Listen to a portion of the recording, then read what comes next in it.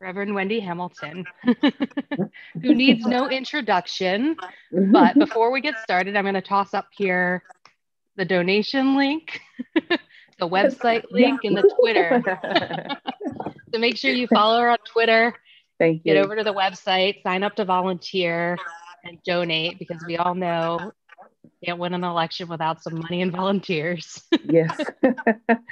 And not necessarily in that order. True. So I'm going to drop these links in the chat as well later and go off of screen share now. Typically, how I usually run this is let you just do a little introduction of, many of us have been following, so we are aware, but I think especially like the DC campaign or congressional race is something very new to a lot of us, so learning more about that. Yeah. And then we'll just open the floor up to questions. We'll say to start, one question per person, but if we get through the cycle and people have a second question or a follow-up, we'll come to that. Try to keep your question brief. And to ask your question, just raise a Zoom hand. So if you don't know how to do that, go to participants and you'll see a little button that says raise hand and it'll put you in the queue, or just write in the chat Zoom hand. That'll work as well. So without further ado, welcome, Reverend Wendy. Thank you so much for joining us. Hi, Megan. Hi, everybody. How's everybody doing tonight? I am just so blessed, not just to be here. I mean, of course, yes, here, but every time I hear of movements, of organizations that are carrying on and carrying out the vision that Andrew had back in 2018 when we were all kind of sitting around thinking, how's this thing going to work out? It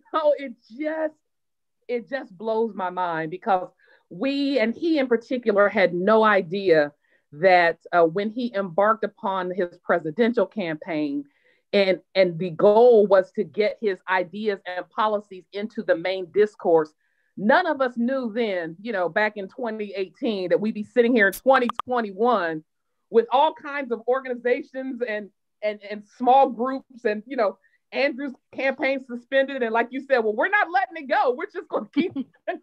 I love it, because we knew, I can speak for myself. I knew from the time I met him and what he talked about he wanted to do in his vision, I knew it was bigger than him.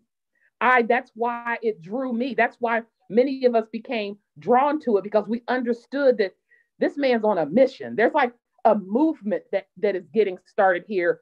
And as you would, come across people on the trail and say, what's your gang story? How did you get involved? And people say, I don't know. One morning I woke up, I heard him on a podcast, and I just had to come. I mean, it's just like amazing to watch this and to have seen the growth over time. And now, cash relief is mainstream. The big argument now is how much do we give people? It's like, yes.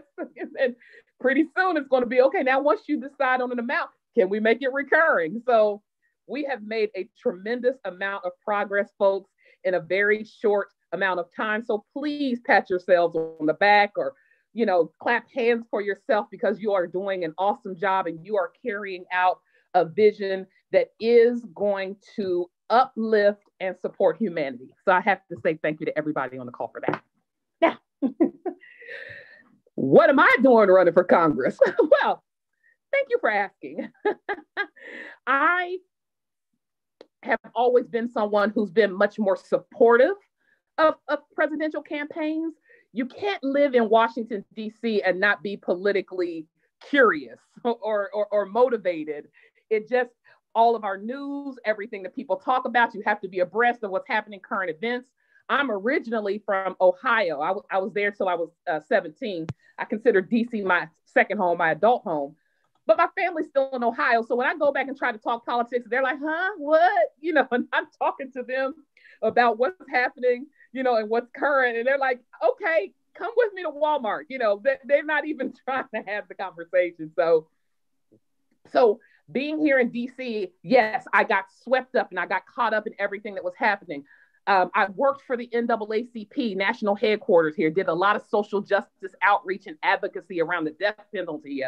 When Barack Obama's campaign got started, I was helping, doing some phone banking and some volunteering and things like that. It really wasn't until Andrew's campaign came along and me getting involved that I actually took on an official role.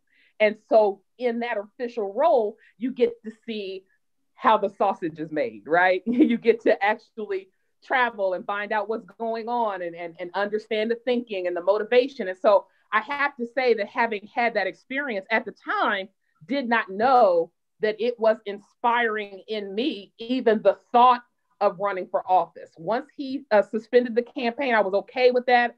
I was ready to continue on helping with Humanity Forward, which I did, started helping to pass out some of those early grants that we sent out, the $250 and $500 grants we did for social media. You know, I started helping do that. But again, still wasn't necessarily feeling like I was going to run for my own campaign. And then the summer of 2020 came around, and a lot of civil rights leaders started passing away, John Lewis and C.T. Vivian, and just folks who I felt like were such trailblazers in getting policies passed and upholding voting rights and civil rights and trying to stand for those things. And at that time, I wasn't sure how the election was going to turn out, right? I didn't know if Trump was going to get another 4 years or not. So I was sitting there just feeling really upset about the fact that here are these gentlemen and women who have been trailblazers, who have gotten some progress made, and we have an administration in right now that's trying to undo all of the progress that was made. Now, from a personal perspective, the Trump administration kind of took a toll on me. It was a lot. It was a lot. I know it was a lot for everybody, but for me, I really was not even sure, had he won again, if I was going to be able to stay here. Now, I'm saying that sort of facetiously because, of course, my grandson's here, my daughter's here, so I wouldn't have gone away. But there were times when I was like, if he gets in again, I might have to move to Belize or somewhere, because I don't think I could make it another 4 years. So as those thoughts came to my mind, I said, well, I went into prayer. I'm a spiritual person, so I pray, I meditate about things like that. And so I felt like in prayer, I got this sense of, are you going to tuck tail and run, or are you going to stay here and fight? And so I thought, well, I'm a fighter, so I guess that's what I'm going to have to do. And I'm going to have to do it from a standpoint of being a voice for these policies, for these rights that are trying to be rolled back, and for new ones that aren't even being entertained. I want to be a voice to help carry those forward. So let me look at running here in DC. Now, for those of you who don't know much about DC,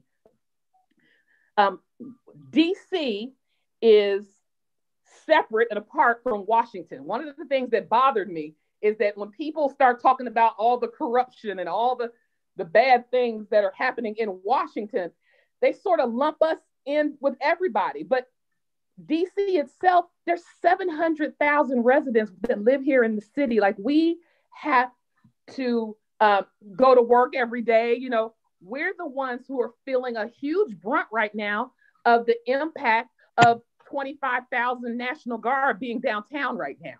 So all of our metro stations are closed down. All of these, you know, the streets and the perimeters are closed off. You know, friends are telling me that they can't even come from one side of town to the other without going through a checkpoint. Like, where am I living right now? You understand what I'm saying? Like, this is what we're dealing with as residents. And so for me, I also just wanted to be someone who was a voice for those residents, so that our needs did not get overlooked in talking about the needs of what was happening on the federal level, okay?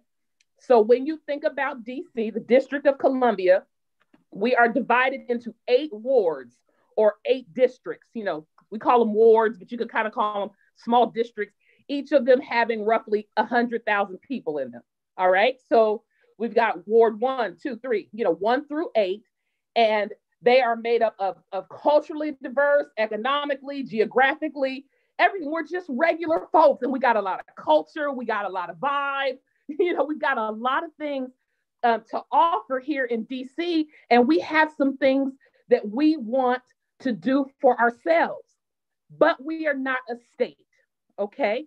And that, for me was also one of the things that I had to think about before I actually filed to run.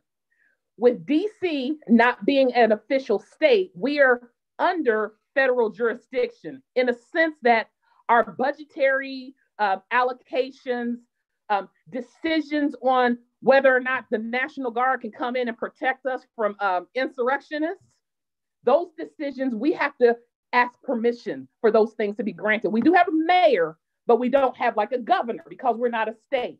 And so statehood for DC has been an ongoing request because we want to govern ourselves. We want to be able to make our own decisions, protect ourselves. We have the ability and the capacity to do what we need to do to get our needs met. And we want to also be included equally. We have more population than the state of Wyoming, than the state of Vermont, and yet we don't have statehood. And so that has been at the forefront of anybody who is running for office in DC. What we have right now is the delegate position. That's what I'm running for.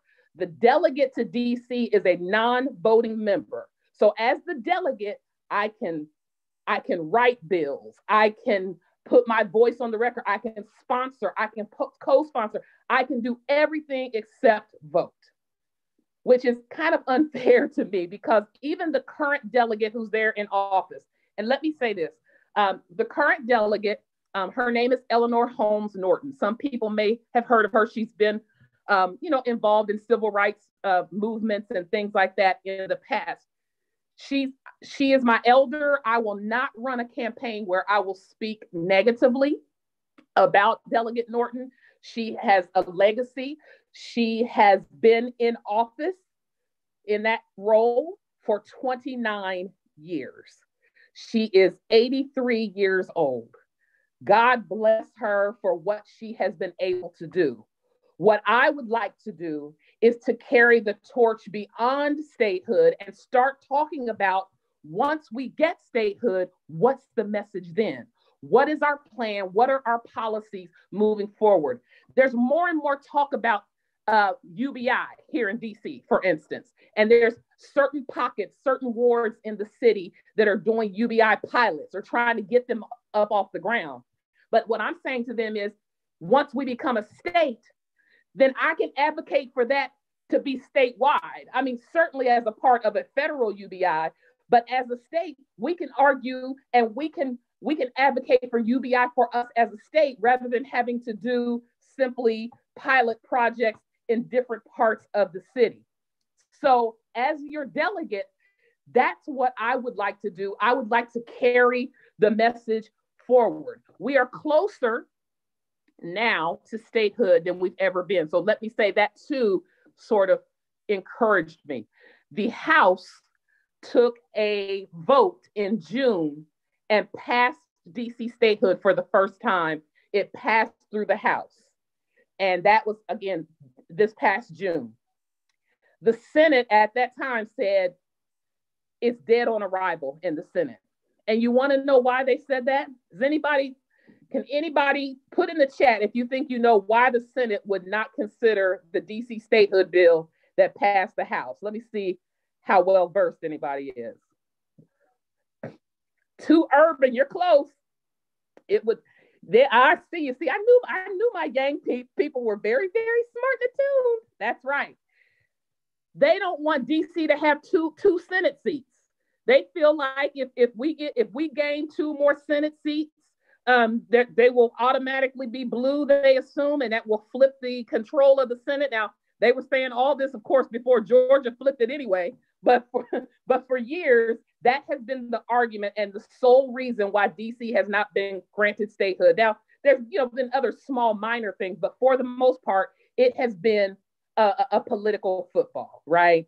And so once the House finally got enough co-sponsors to pass it this summer, we thought for sure that if we won the Senate in Georgia, then there's a very real possibility now that DC would become and be given and granted statehood. And there we have done that. We won in Georgia. Muriel Bowser, who is the current mayor, has asked that President-elect Biden include DC statehood in his first 100-day agenda. And she is using what happened last week and her inability to be able to call upon the National Guard to come down and protect us as one of the clearer cases to be made for why DC needs to be a state. We could not even fully protect ourselves last week because when she put in the request, it was delayed. No one answered. No one responded. She actually asked 3 days before January 6th, in preparation, and no one responded and left us out there with our hands tied and not able to protect our citizens and protect our residents from what was happening, and that's unacceptable. So for me, friends, I am running because I want to be that voice. I want to be the one that says, okay, we're a state now. Here's the issues that are pertinent to the District of Columbia residents. We want UBI. We want universal health care. We want to be able to see our DC residents thrive. Here are some plans. Here's my policy platform. And now that we're a state, we're not waiting until we get it to plan on what our agenda is going to be. We are going to take our agenda and have it prepared so that when we officially do receive statehood, we will be able to have our voice at the table. And I'm running to be that particular voice.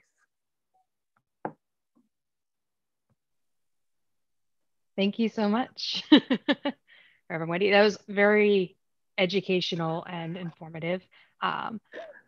I will open it up to questions now. So start raising your hands or typing hand in the chat and I'll start doing a queue.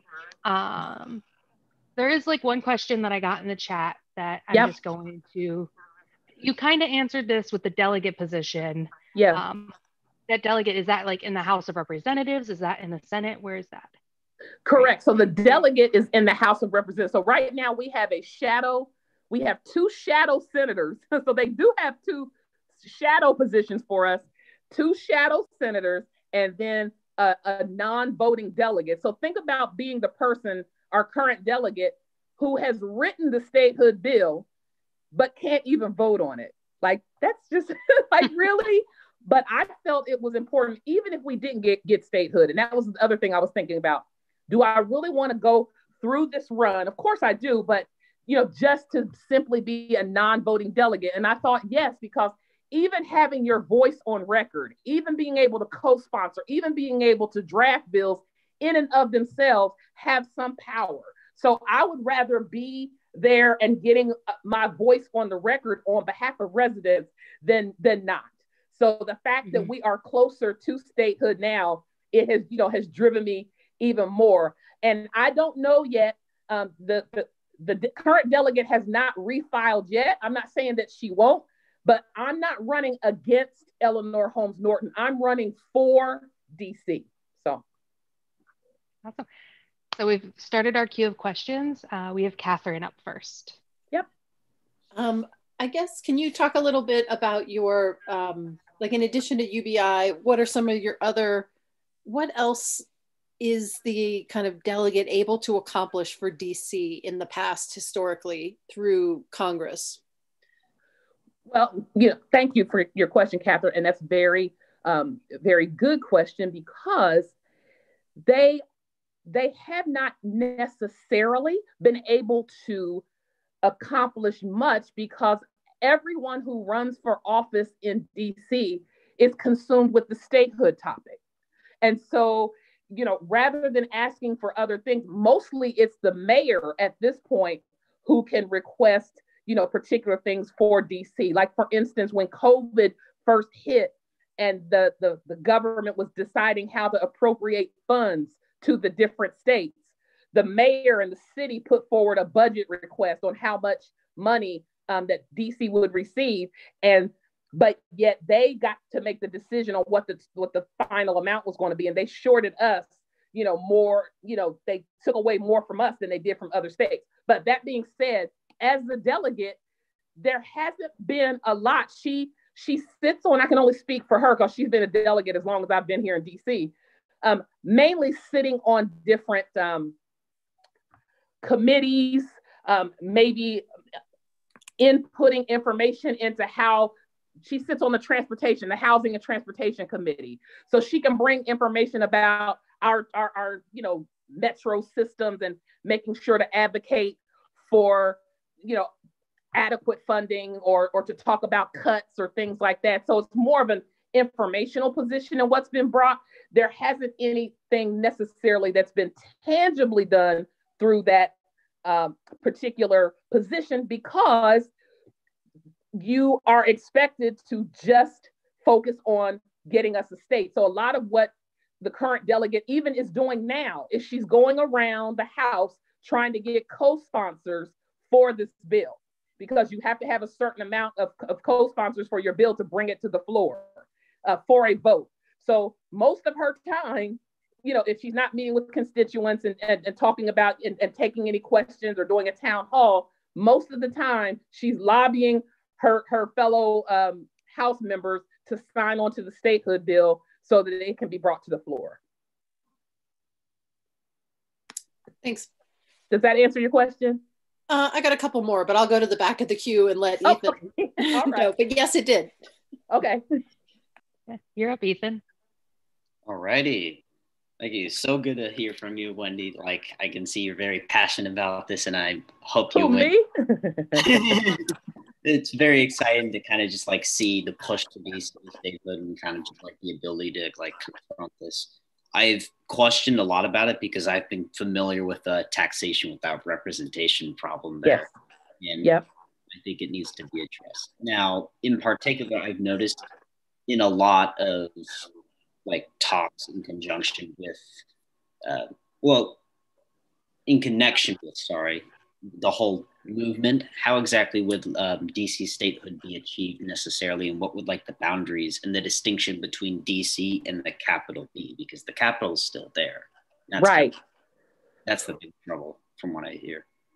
Yeah, and there's and it's kind of outlined in the 23rd Amendment that the federal center within DC, where all the the seat of the government is sort of its own district, and it would have 3 electoral votes of its own.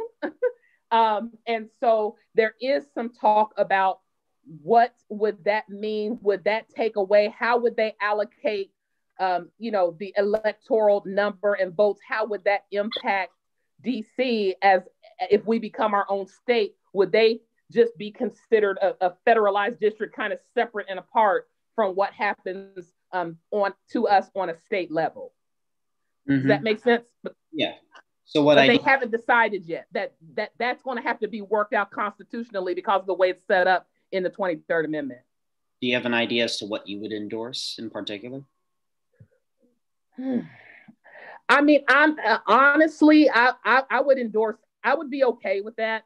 I really just want us to have complete autonomy from the federal, the district itself. And that was the way it was designed. DC, what we call the District of Columbia now, was actually a part of Maryland. If any of you all have been here, we're surrounded by Maryland on this side and Virginia on this side. And when we separated from Maryland, some people are saying, why don't you just go back to Maryland? Why do you have to be your own state?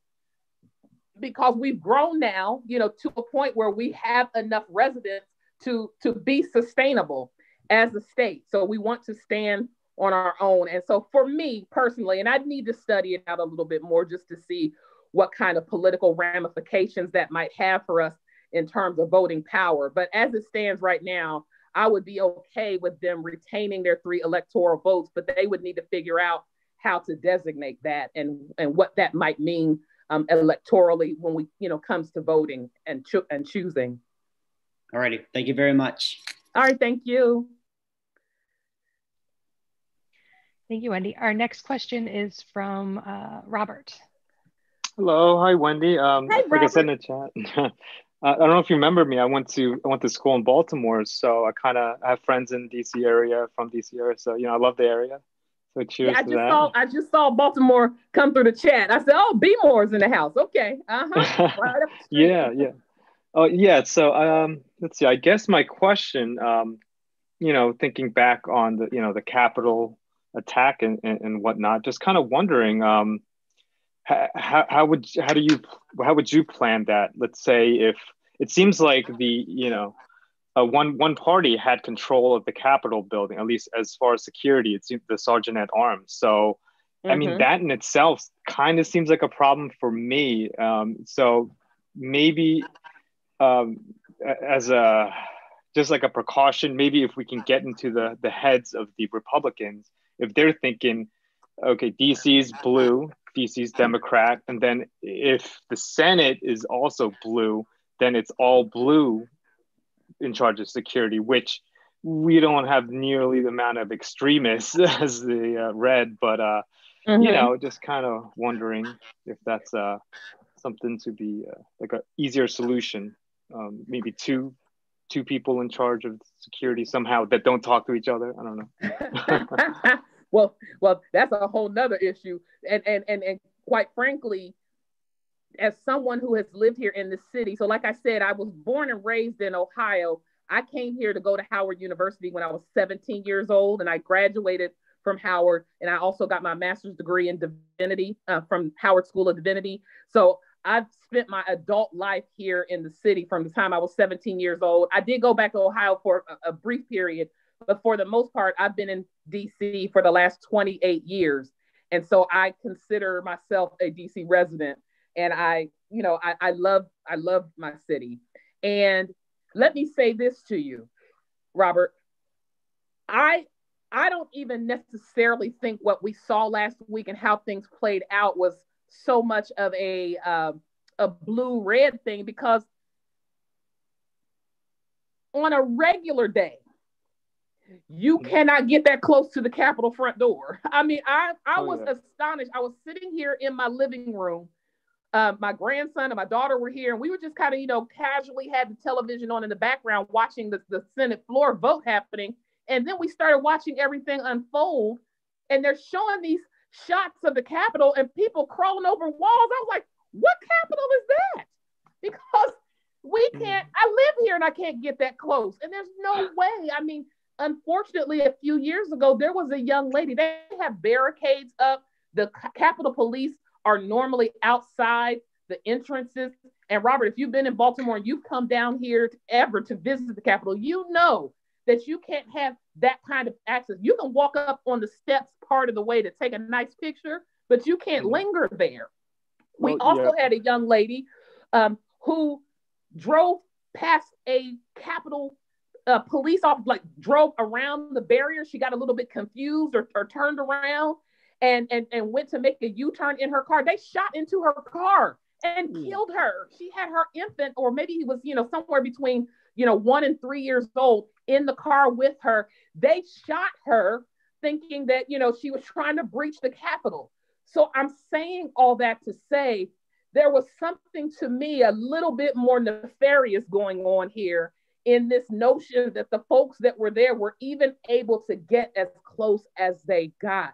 And now that we're looking at stories coming out about police officers who were sympathetic or opening up the doors and things like that. So I would much more, Robert, be for a sort of departmental review and over to see, reiterate what it is we're supposed to be doing here. Like, you are here to provide protection. That's why the first heads that rolled last week were the Capitol Police Chief, the House Sergeant at Arms, and the Senate Sergeant at Arms. They both got fired the very next day, because regardless of whether you were red, blue, or whatever you thought you were doing in that day, you put the entire federal government at risk by not taking this seriously.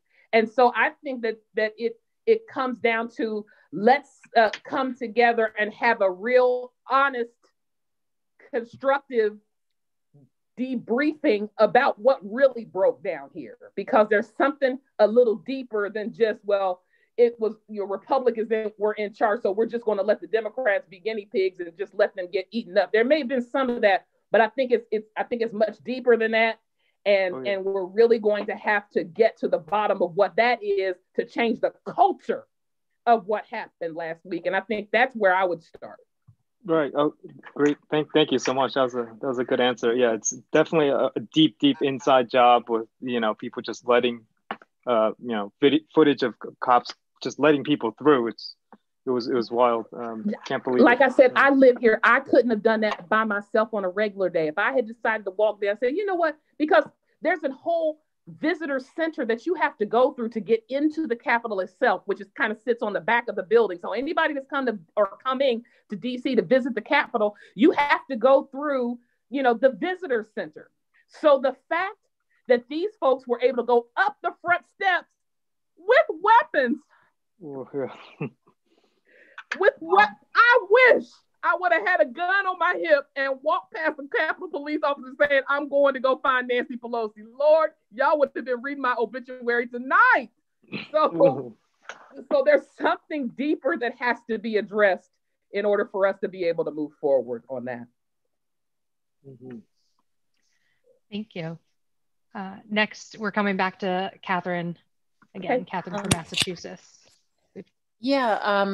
So one comment, I was reading a history of Alaska's push for statehood. And one of the things that they did was they wrote a constitution, and they basically did the whole thing just to kind of show the government that they were serious. So that might, you guys might have already done that, and I'm just uneducated about it.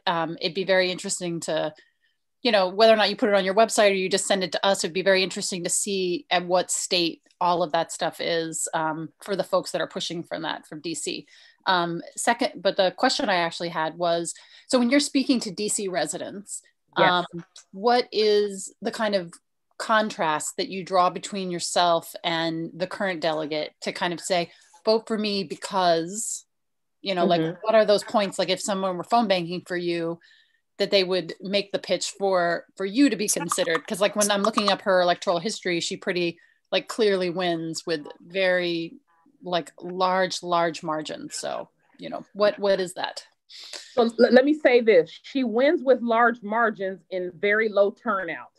And so there's an opening here for us. And we crunch the numbers because, if I learned anything from Andrew Yang, it's check the data. And so she wins in large margins. But if you look at the most recent primary, not 2020, but the most recent midterm in 2018, out of the 593,000 registered voters or not registered voters, folks that are of voting age in the district. So like I said, we have over 700,000, 593,000 are of voting age. And in the 2018 primary, 89,000 people voted. That's 18.6%. That is abysmal in terms of a turnout. We've looked at that, we've examined that. And what it is, in my opinion, is that folks have become somewhat disinterested here in DC. And that's what I am hearing. A lot of what I'm hearing, when I'm talking to residents is, yeah, it's time for a change. And I appreciate that. But I'm asking them, what is it going to take to get you to come out? Because each of our wards have fairly high registration. Each of the wards have, anywhere between 60 to 70% registered. So folks are registered to vote, they just don't come. And I think part of that has to do with they haven't felt like there was anything to pull them out. Every election is about statehood. And if that's all you've been hearing for the last 10 to 15 years and yet seen no progress in it, why then even go out? So they know Eleanor, they come out and they vote for her. So she's winning a lot based on her name recognition and just being familiar with her. And not a lot of people she's had challengers, but none that I am aware of that have put in place like an infrastructure, like what we're trying to do and give a serious challenge at this point. But we see an opening with the numbers. And what I would like to do to contrast myself is to say, well, first of all, I want to find out, and what I'm asking residents is, why aren't you turning out? What would get you to come out?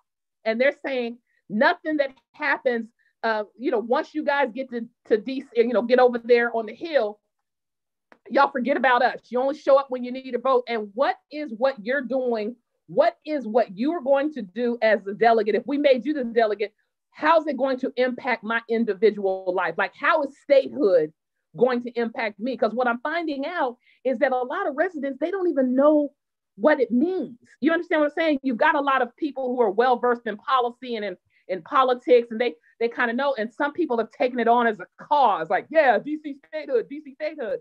But for the average DC resident over here in Ward A who's just trying to survive and get their child some milk and some Pampers and things like that, if you ask them what does DC statehood mean to you, they cannot necessarily articulate it. And I think that's where there's an opening, and where I plan to contrast myself is to help advocate and educate around why having statehood will be more empowering for us, and finding out from them, what would you want me as your delegate to advocate for on the floor of the House when we get statehood? So if I want to do UBI, for instance, yes, it's in June 2022.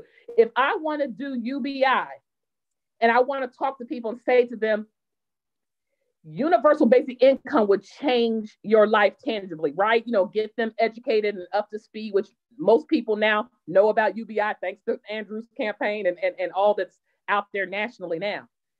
So then I can say to them, well, as the delegate, once we're a state, then I can advocate for it for the whole city instead of just seeing it pop up in certain wards.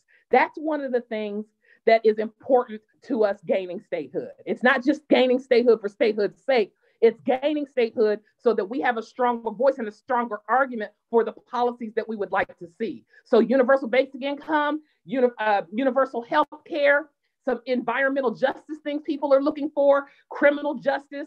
We want to, expand the education budget because our kids here are struggling in the area of going to college. I want to expand trade schools and vocational schools so I can say to a resident, I know your son has struggled in school. I work for DC Public Schools. That's my day job.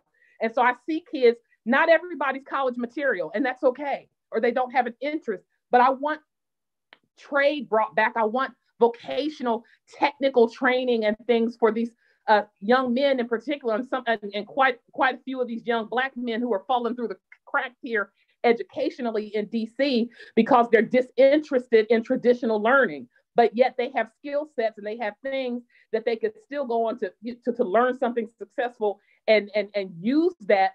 There's a lot of crime in different parts of DC that's tied to poverty in my mind. So that's the long way to say what I hope to be and what would make me different is I would continue and carry the conversation beyond statehood to where do we go from here? I would go beyond just simply arriving at achieving statehood, but have a plan in place for what to say once that goal is reached. And we're closer than ever now. So we don't need to wait till we get it. We need to be prepared. And that's why I'm out here listening to residents, because I want to know what you want me to say when I get there. Thank you. Thank you so much. I just want to run a quick time check. We have 7 minutes until 9:30, and I know that's the end time we gave you. So I know that we have at least one more question in the queue from Catherine from Pennsylvania. Okay. Oh my God, that's me. Okay. Hi, Wendy. I've got like 6,000 questions after listening to you talk. Originally, I had one. Okay. The security, the National Guard on TV, they put out a lot of numbers and it sounds really great, but I still don't understand how people stormed the Capitol in the first place. I understand, but I don't understand. I understand because it's Trump and I heard all his cries and people answered the call. I feel a false sense of security. That's my one. But part B, just because you're fascinating, is education. We've lost it. I graduated high school in 1983. So, and I was talking to Megan earlier. I'm like, I don't know what happened to all these people. Like, why aren't they educated on my nephew he's 18. He doesn't even know how to sign his name. Yes. Yes. So I don't know what happened to education. And I don't want to we can talk about that another day because that's the most important question, I think, and why we're in this situation right now. However, since you are in DC, mm-hmm. I do have a genuine concern that even though it is the National Guard and they're fully armed. It's going to sound a little risque, but I'm going to say it anyway. Most of the people they show are white. Not saying that white people aren't going to defend the country, but we have a white supremacist running the country. I don't know. I mean, what's your honest opinion? My honest opinion is that we actually as residents do feel fairly safe. Now, again, we do this for breakfast, lunch, and dinner. I mean, this is we're used to protests and counter protests. I mean, this is the protest capital of the world, or at least the United States, I would say. So we're used to these drills. This one in particular, I think, hit different because this is the first time, though, that it came from within, right? So we lived through 9/11. We lived through, I actually worked on the Hill briefly back in 2004 when the ricin and the anthrax things were happening. And, we would have to go through all kinds of drills and we would have National Guard on site and things like that. So we eat this stuff for breakfast. We're used to it. And even in this regard, yes, I definitely want to be safe and don't want to take anything for granted. But I just wish we were more proactive because we tend to overreact when we react. And I would rather be safe than sorry. But we as the residents of DC truly do kind of keep ourselves separate from what's going on. All hell can be breaking loose downtown on Pennsylvania Avenue. You come about 4 blocks north and people are sitting outside, outdoor dining or going about their daily affairs. It just doesn't faze us. Even if they're marching down one of the main streets, we just know how to move to the side. Oh yeah, there's another march. You just move to the side, but we still have lives to live here. So I want to assure you that within the city here, in the city proper, the residents, we're going to use wisdom. We're not going downtown to get into any confrontations, but we're just going on about our lives and trusting and praying that the military and that have it under control. I was on my way home from work the other night when they first arrived. I couldn't even get from one side of the city to the other because they had it blocked off as all of these buses of National Guardsmen were coming in. And I'm just watching this with my eyes like, I can't believe that they're responding at this level. This is probably the highest level of response I have seen. But at the same time, we know how to do this. And I think for some of them, the military and National Guard and folks in particular, the scrutiny that they have received and some of the pushback that they have received for their lack of response last week. I mean, even when the permission was granted, for the National Guard and other surrounding police officers and agencies, they were still slow. They still took their time as if we weren't under siege. I mean, you can go back and look at it that once they got the green light to come, it's not like they rushed. They honestly, for whatever reason, did not take this as a serious threat. Now they're going back and looking at tape and they're horrified. Now they're seeing how close we were to Nancy Pelosi and senators getting assassinated. These people were coming for blood. They hung gallows on the Hill. They were going to hang Mike Pence because he had agreed not to overturn the election. These people were coming to kill, and nobody, within the realm of what was happening took them seriously. But if it weren't for a few heroes, I know you guys have seen Eugene Goodman, the Black officer who led them away from the Senate chamber when they were coming up the stairs, kind of chasing him. That Senate chamber door was unmanned. They could have gotten there and slaughtered senators who were in there hiding because they were unaware of what was happening outside. So he saved us. So I feel safe. I think we are going to be fine. I would rather them overreact, especially in a case like this, than not react at all. But there is going to have to be a head to toe review of procedures, of culture, and people are going to have to be honest and articulate. I'm stuttering. I'm so and articulate. Whose side are you on? America's or somebody else's? Because we don't need you. We don't need your service. Love you. We don't need you to be here if you are going to facilitate or stand by why our country is under attack. You're not useful in that way if that's what you're going to do. So I'm feeling good. I'm just not going to go downtown. I mean, I live about 15 minutes away. I can take care of what I need to take care of. you know, separate and apart from having to go downtown and be in the midst of any of it. So we're good. We're good. Good. Are we putting Joe Biden in a bulletproof box and Kamala Harris? I don't even understand why they're trying to have them out there. I mean, they usually have them in front of a bulletproof glass. So I believe they're still going to do that. And at this point, like I said, you can't even get near. They've got fences up with barbed wire around the Capitol. It doesn't even look the same as it normally would down there. So I don't know that anybody's going to be able to get close. They're going to have snipers on all the buildings and things like that. So I think they will be fine. But I think I would say the less, appearances they make in public, probably the better. Yeah, no, I did watch it live. I thank you for your time. And, I will certainly be following you and cheering you on. You're fascinating. Thank you so much. Please do. I really appreciate, all of you. And I'm happy to take it. If you had any other questions or anything like that, I'm happy to take them. Well, yeah, we are at the 9:30 mark, but if you want to stay and keep answering, I know that everyone kind of stays on a little longer for a hang or something like that. But I'm Wendy, when is the election? So the election, the primary is actually not till June of 2022. So I've got a good 14 to 15 months to get my name, recognition up and out there. That's part of the reason why we joined, and started early, to give us enough time to build up a campaign that was formidable. And so far I've been on the campaign trail for about 6 weeks, and things have been going very well. So I'm very pleased. Do you have any opponents? No one has filed yet, and not even the current delegate has not filed as of yet for 2022. You mean Eleanor? Yeah, she hasn't refiled yet.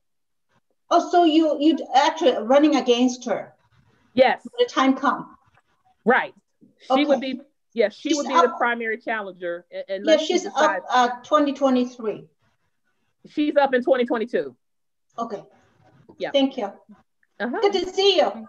Good to see you too. My girl. Yes. I show up for you.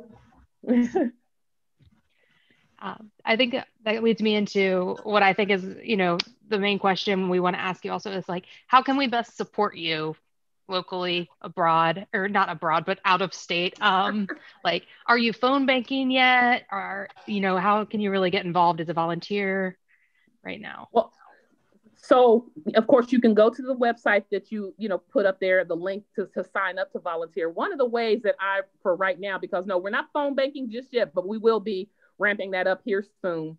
But one of the best ways really folks can help me from remote places other than DC is to comment on social media DC based threads. Really, I am trying to find ways to enter into conversations. A lot of folks in the DC sort of political establishment, if you will. So let me say that too real quickly.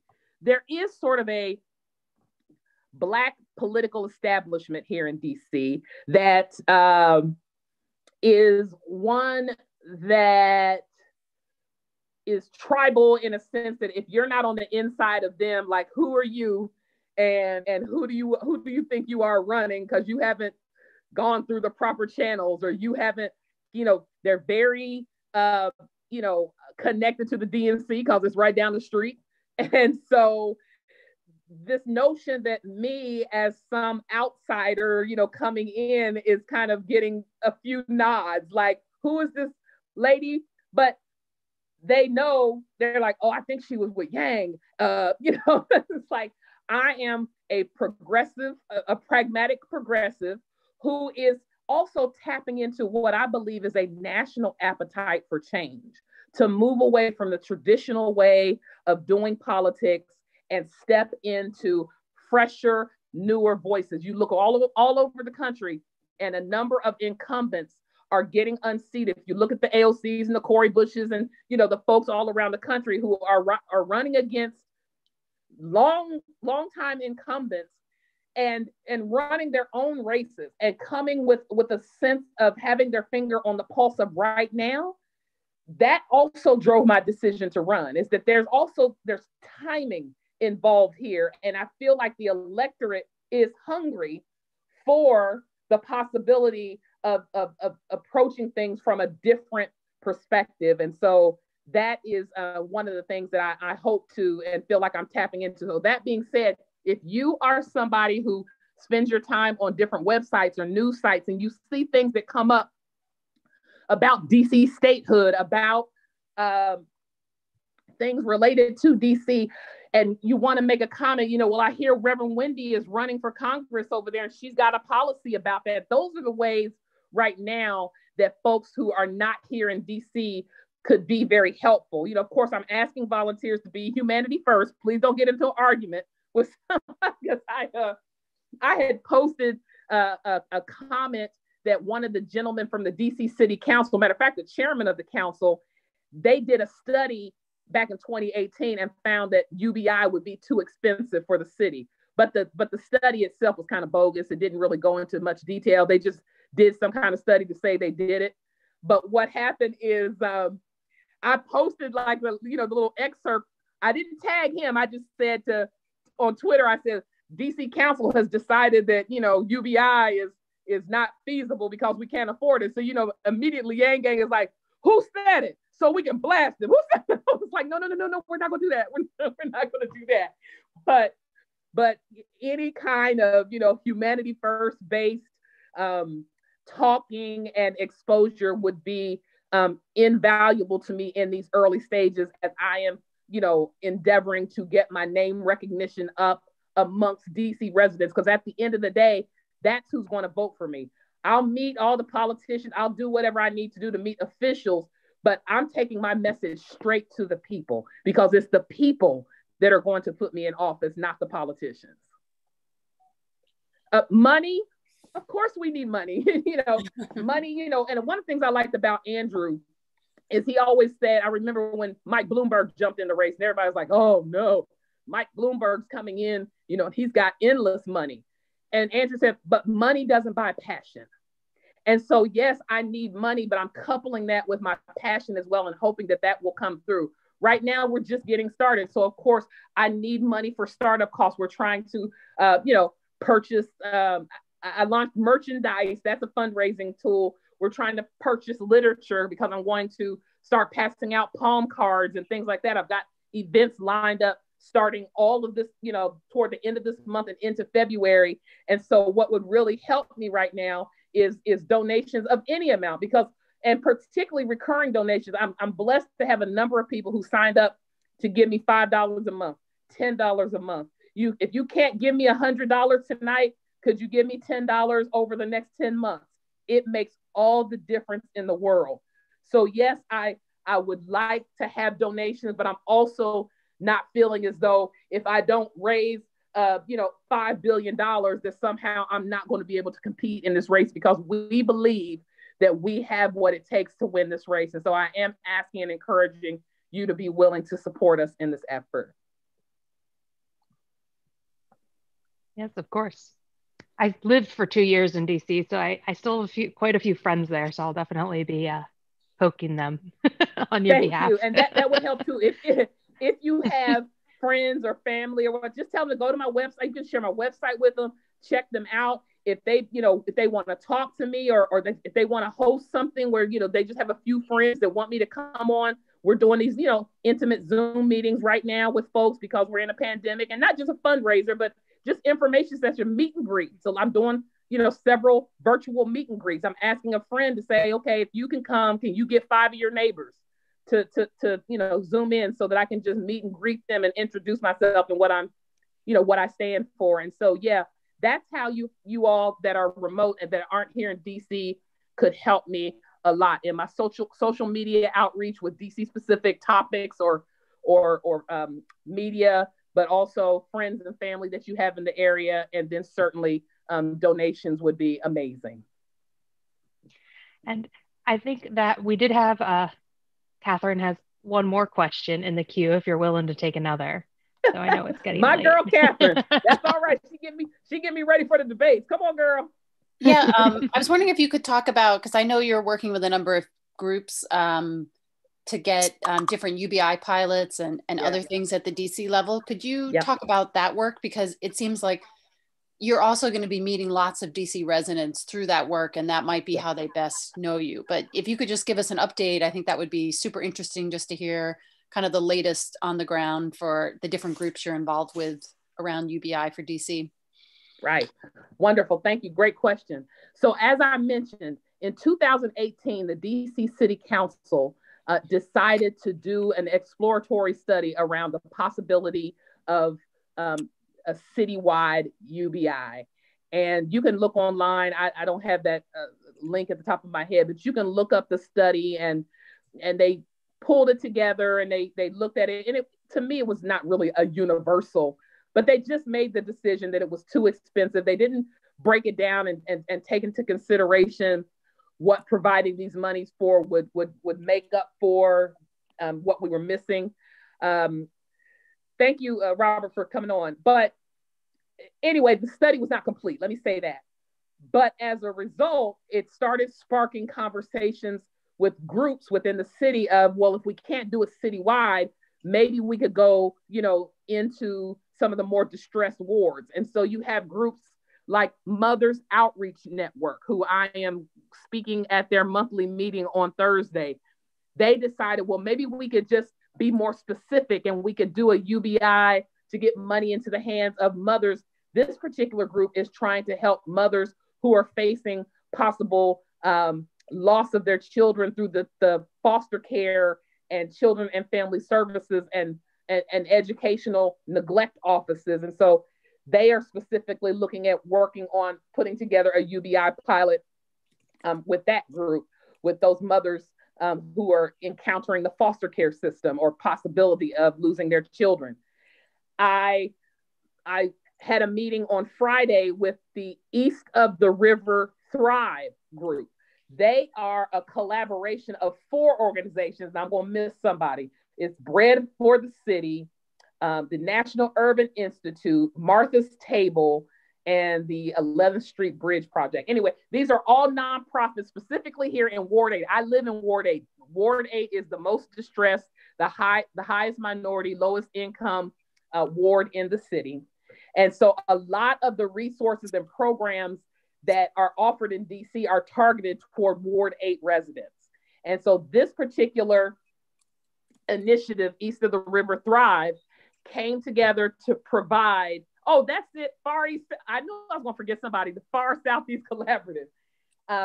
They came together to raise monies to provide a UBI of a certain amount. You can look it up. I don't have the numbers at the top of my head, but it's been successful. Let me just say that they have done it on a smaller sort of sample of families that had to qualify, and they used families who were already utilizing their services, whether it was the Bread for the City or coming through the Far Southeast Collaborative. But they've been able successfully to launch their UBI pilots to this specific, group of families, and they are collecting data now, to get the results, and it's been successful. So they want to expand it. And so I have been working with these groups as well, kind of trying to bring them all together, because it's going to be the data from both of these groups and what they've been able to accomplish that is going to feed the larger argument and the new study that actually shows that DC is capable of handling and distributing a UBI citywide. We can take the data that we've learned over here and we can extrapolate what would be needed, for it to be a citywide program. I've been lobbying, as have others, Muriel Bowser, to get involved with the mayors for a guaranteed income. She hasn't taken, any sorts of questions about it or gone on the record in any way about it. But we're hoping that she would even be able to, be willing to step up and take on that program. But those are the groups so far that I've been working with. And I just feel like however I can advocate for them, whatever information that I can provide, and whatever supports that I can give them, based on my own work with UBI from a national perspective and what it can look like, on these pilot levels, then that's what, I offer to do for them. And as I said, the East of the River program has been fairly successful in not only providing it, but they provide more than just money. They're providing groceries, they're providing hygiene products, they're providing job training. I mean, they've really extended it out to a number of resources that they're making available for families. But the signature piece of it is direct cash relief going into the hands of those families, and then gathering data on what they've been able to accomplish as a result of being a part of this pilot program. Thank you. So, any other questions anyone have? I haven't seen any come up at this moment, but there's been a fair amount of chat happening. Okay. Thank you so much for joining us. We typically we'll go off the live stream and then we go into a hang. So you're also welcome to just hang with us and be a little more off the record if you'd like. off the record is where we get in trouble. So nope. It's the off the record stuff that winds up going viral. It's never the. I was about to just ask, do we have any last minute questions in the room? Or for whoever's watching our YouTube and our Facebook streams? But let me say this before, and I'll take, one last question. If, I am, cognizant of the fact that I am taking a huge, risk here, in stepping into a process that can be all consuming, and you never know what the outcome is going to be. But for me, even much like Andrew, who, by the way, is being very supportive, God bless him. He has, in terms of just being very encouraging to me, he's my friend, and I'm thankful, for the insight and the encouragement that he has given, even as I was leading up to thinking about doing this officially. And then I got COVID over the summer, and I wasn't going to do it, but then I ultimately, decided to do it. But I said all that to say I am doing this because I feel called in a way to do it. I feel like this is the next chapter that God would have for my life. I'm not currently pastoring. Our church wound up having to close.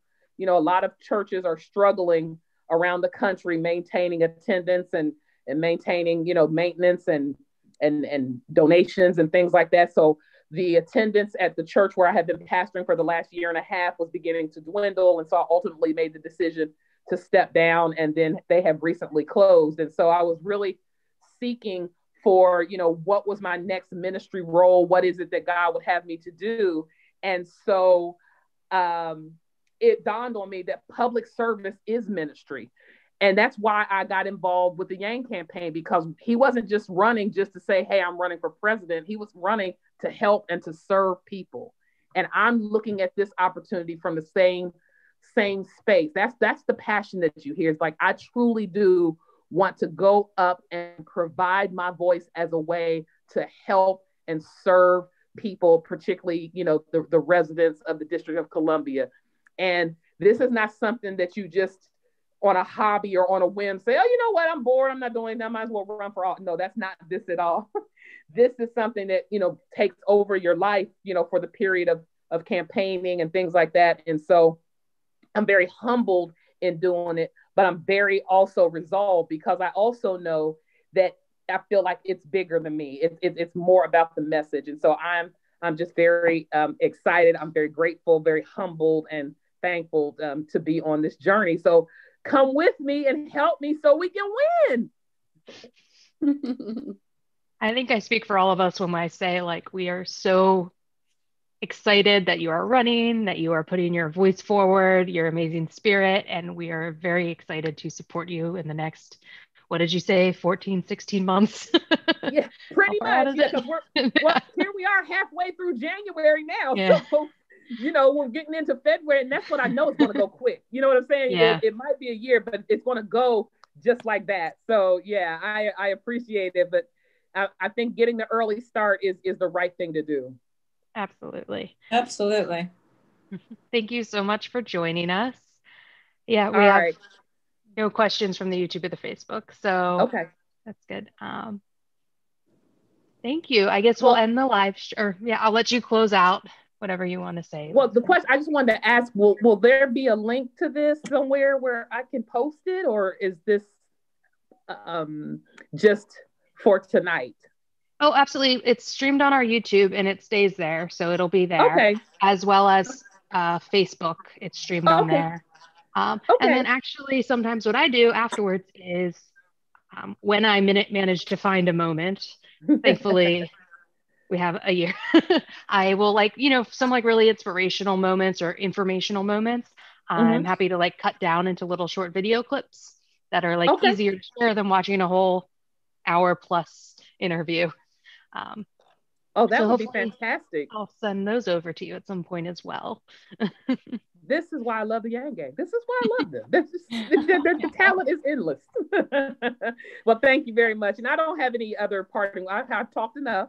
I don't have any other parting words to say other than thank you for your time. Thank you for the platform. And as a matter of fact, Humanity First, you were the ones who helped connect that meeting with East of the River Thrive. So I thank you for, inviting me to be a part of that conversation. And we've continued conversation even beyond that initial meeting. So I appreciate all the efforts that you all have already shown in supporting my campaign. So thank you.